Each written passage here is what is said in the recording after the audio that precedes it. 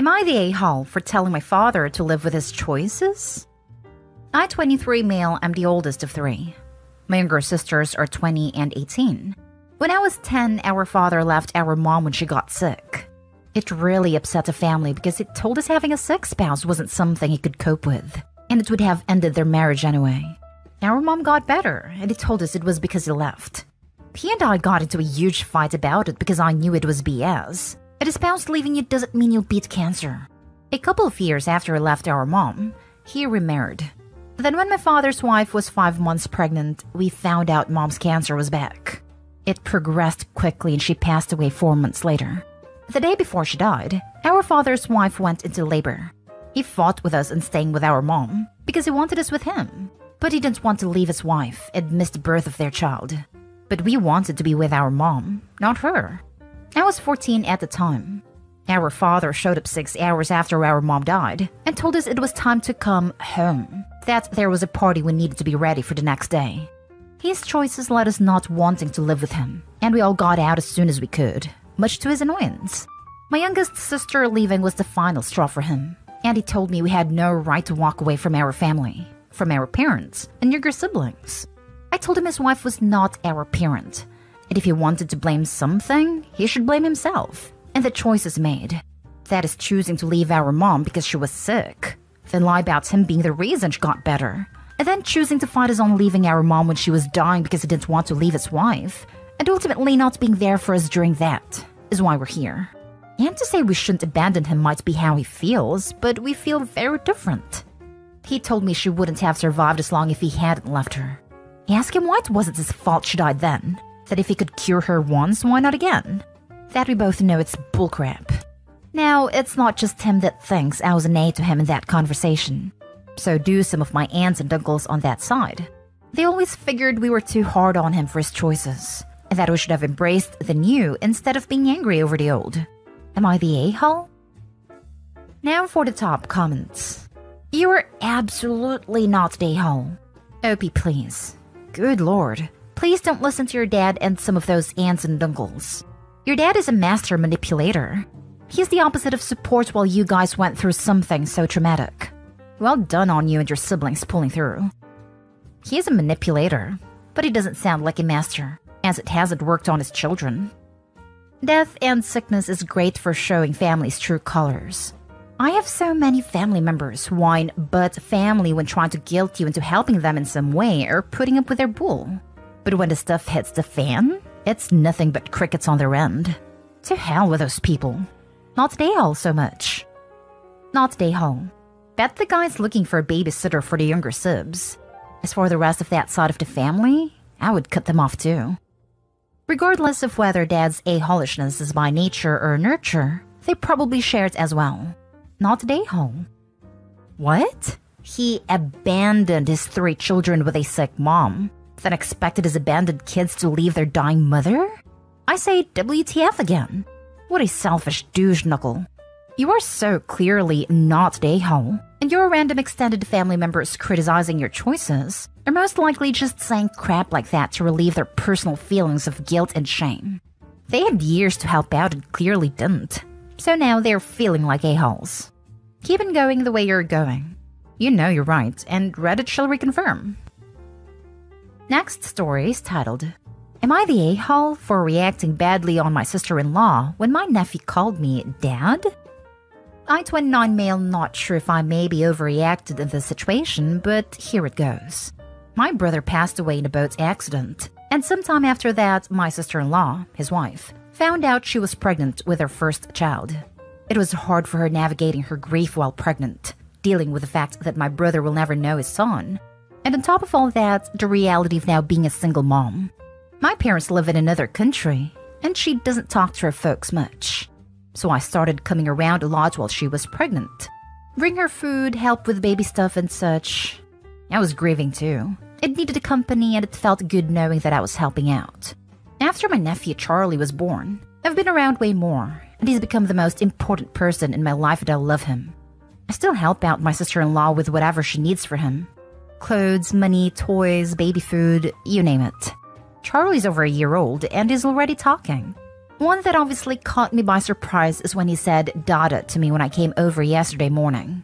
And I corrected him saying, no, uncle. But I don't know. Guess he was stubborn. I confronted my sister-in-law on it, and she says they were reading a book together, and he got it in his head that I'm his Dada. Not sure about that, but throughout the rest of the visit he'd keep calling me that, and it would twist something in me. And sister-in-law wasn't doing anything to correct him. In fact, she'd encourage it. After she put him down for a nap, she asked me what's so wrong about him calling me that, and I sort of lost my temper. Didn't yell or anything, but what I said was, because I'm not his dad. And I'm not gonna disrespect my brother like that. So why would you? My sister-in-law looked like she wanted to cry, and I decided to end the visit there. In my drive back, I got a text from her. She told me sorry for thinking I'd feel happy he'd call me that, and she'll make sure he won't do it again. That I just didn't have to be mean by throwing the death of my brother at her face. I've had some time to think. It was an emotional moment for me, so I'm not sure if maybe that way I reacted made me an a-hole. Especially because I made her cry. Am I the a-hole? No a-holes here. It's a tough situation and you are both getting through it best you can. Props to you for stepping up. No a-holes here. But Opie, you need to sit down and think about the long run here. What role do you want in your nephew's life moving forward? Are you dating anyone? What will your partner think, when you get serious with one, about your relationship with your nephew? Will you step back from your relationship with your nephew when you have children of your own? Will his mother pull him back from his relationship with you when she finds a new partner? You need to figure out what you want, and what you're willing to do and be to this child. Then you need to sit down with your sister-in-law and clarify what she wants and expects as well. Do it now because your nephew is old enough to express an opinion so you can't fudge it anymore. No a-holes here. I would just explain to her that he caught you off guard, and you reacted poorly to the situation because you get emotional. It happens. And it sounds like everyone involved really love your brother. Not an a-hole. I don't think it's healthy that your sister-in-law was encouraging your nephew to call you Dada. I think you need to have a discussion reminding her that your intentions are to be a good uncle to Charlie, not to replace your brother as a father or a husband. I hope I'm wrong, but it is possible that her grief is making her misinterpret your support and see it as something more. Next story. Am I the a-hole for not telling my older sister-in-law my son's name before he's born? My husband has two sisters. Jane is older and Emma's younger. He and I are expecting our second baby, and we already have his name decided. Jane knows this because she saw my husband pick up the custom name sticker we got for the nursery, and now she's dying to know the name. She asked my husband, and he told her we'd reveal all when baby's here. Then she came to me and asked me, but I said no to giving her the name. The reason? When Emma had her son, she used the name Emma had mentioned when she was 6 months pregnant. Jane was also pregnant, a couple of months ahead of Emma, and when Jane's son was born, she used the name Emma had chosen. Same first and middle name and also last. Emma ended up changing her son's name, and it really upset her. When my husband and I had our daughter, Jane went nuts over her name. She told us we had amazing taste, then joked that she wished she had a girl to use it on. My husband told her that wouldn't work anymore since we already had a child with a name. She just rolled her eyes at his response. Jane's due any day now with another baby, and I suspect she would use our son's name if we told her now. But she thinks I'm being too uptight, and should share the name since it's not a big deal, and can give her the chance to get something extra special for our son. I told her she doesn't need to get him anything, that anything she does want to buy can be purchased when he's here. Now she is really mad. Am I the a-hole? Not the a-hole. Also, troll her and tell her a false name. Okay, but keep it a secret. Aloysius Bertrand Smith. She won't even know it's fake because either one, you can say you changed your mind, or two, she took the name so you would have to change it anyway. Imagine sister-in-law's kid ending up with a super weird name because sister-in-law stole the fake baby name. Poor kid has to go through life with a name like Giuseppe Agamemnon Smith because his mom couldn't come up with the name herself. Not an a-hole. The fact she stole her sister's child name is wild. I would not tell her either. Sounds like she may be digging for another name to steal. That's my theory. Especially given her reaction to my daughter's name, and her using the name her sister had chosen. Not an a-hole. You need to update when you tell her a fake name. Let her steal it. And when she finds out your son has a way better name in the future, how mad she gets at you. She's fishing your son's name. Keep that door closed. Accidentally say it's when he's kicking you. Ouch! Thomas Gray, that hurts. Then look around as if you're making sure no one heard you say it. Now for the next story. Am I the a-hole for kicking a guest out of the house? Just for context, my girlfriend, 24 female, is the breadwinner in our household. I don't really make that much, but she has a stable job and her parents are loaded. So whenever it comes to big purchases, like our first home and car, etc., she handles it. I usually just try to buy the smaller necessities like household utilities and groceries. Obviously, I get teased and hassled about it from people we know once in a while. I really don't appreciate when this happens, and I've talked to my girlfriend about how she feels about these things. She told me what I do is enough for her, and the only thing that matters is that we are happy. There's a friend of hers who literally just won't shut up about me being the housewife, her exact words. She always passive-aggressively makes remarks about my income, and things about a man should care for his girlfriend. Since she usually does this in front of other people, I don't say anything because I hate making scenes in public, so I usually stay silent. We had a small get-together with some of me and my girlfriend's friends, and she was invited. The first thing she commented on was the decor in our house. She then smirked and asked if I was the one who paid for it or my girlfriend. My girlfriend gave me this look like, I'm sorry, and that really just set me off. After everyone came in, I asked her to come to the front door. When we got there, I asked her to put on her shoes. She asked where we were going, and I told her she was leaving because I'm not dealing with her stupid bull right now. She said it's not up to me since I didn't pay for the house, and I told her I would make sure she would have zero fun if she decided to stay.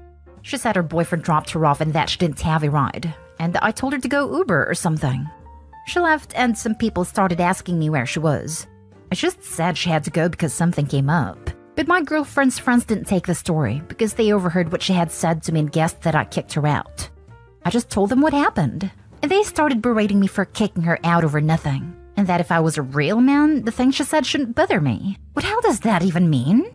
My girlfriend is indifferent to the situation, but my girlfriend's friends don't seem to understand that it's freaking annoying to have to deal with that every time I see her. I feel conflicted, and maybe I shouldn't have kicked her out. Am I the a-hole? Not an a-hole, but I'm concerned your girlfriend is only indifferent instead of being on your side. OP, you really need to stand up for yourself in a more direct approach. The way you handled things with your slime manner backfired. I'm not calling you an a-hole, but kicking her out and giving everyone else a different story was not making you look good. It gave her the opportunity to control the narrative, not that you have anything to prove to anyone. Additionally, you should have stopped her insults from the get-go. I understand it's challenging to do so in a group setting, but that seems humiliating to just take it in front of others. Just say it's rude, and tell her to stop in front of everyone. Not an a-hole, but your girlfriend is. Nobody should be disrespected by guests in their own home. Girlfriend should have shut this down the first time it happened. Your masculinity is not at issue. Your dignity and privacy are. Girlfriend should not allow her friends to mistreat the man she loves.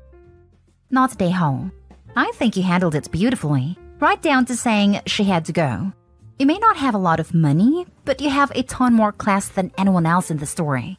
I'm sorry that your girlfriend doesn't actively help you to remedy the situation. To be fair to her, these are all her childhood friends, and she has told me before that they are basically family. I especially wouldn't take that crap from family either. If my own mother said something insulting to my significant other, she'd be heading home. Last story is titled, Am I the a-hole for kicking out my significant other for being replaced on vacation? I, 33 female, have been with my boyfriend, 55 male, for 3 years, Carl, and he has always been mortified by our age gap. Carl is worried that he will be seen as a sad old man, or that people will think I'm a gold digger. I, on the other hand, am unbothered. We both work in finance, and although Carl makes more than me, I make 6-figure salary and I'm self-supporting. He is currently staying with me for a couple of weeks as he lives a couple of states away. He has his own place, but we usually stay together 1 week a month minimum. Until the last 6 months or so, Carl refused to introduce me to anyone he knew, including his teenage/adult children, but I tolerated it because I assumed he was just cautious and would come around in the long run. Recently, a friend of his, George, 50s male, who I have worked with for the past 4 years and therefore know fairly well, had a couple of friends drop out of a holiday he had booked last year, a villa in Antigua, and asked if Carl wanted to go. As part of his invite, George told Carl he could bring a friend.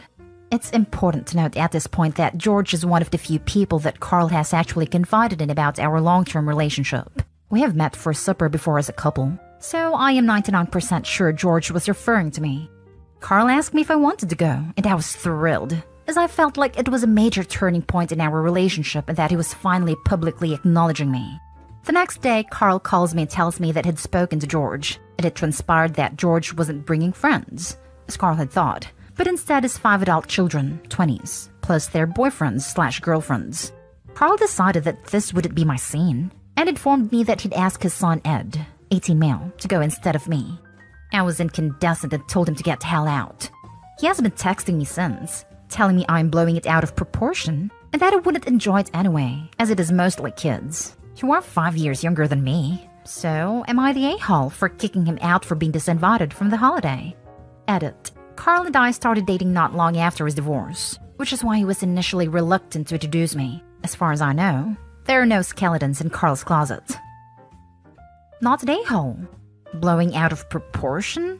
You know what's out of proportion? A 55-year-old guy who is so insecure and scared for the judgment of others, so he tries to hide his girlfriend for 3 years.